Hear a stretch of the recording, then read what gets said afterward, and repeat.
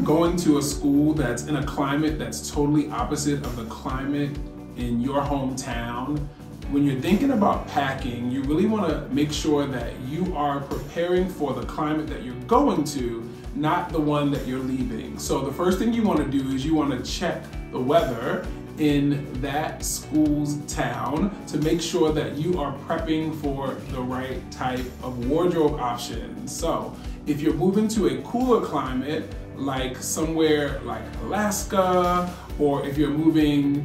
to the Northeast during the winter, you will want to make sure that you have a coat, a jacket, maybe some thermals. But if you're moving to a warmer climate like California or maybe even Florida, you may want to take lighter options, but also make sure that you have at least one jacket if you live in a cooler climate, because you're going to be coming back home maybe for holidays or in between the school terms, and you don't want to just have tank tops because you're going to school in Florida, but you may live in a cooler climate back home when you go to visit.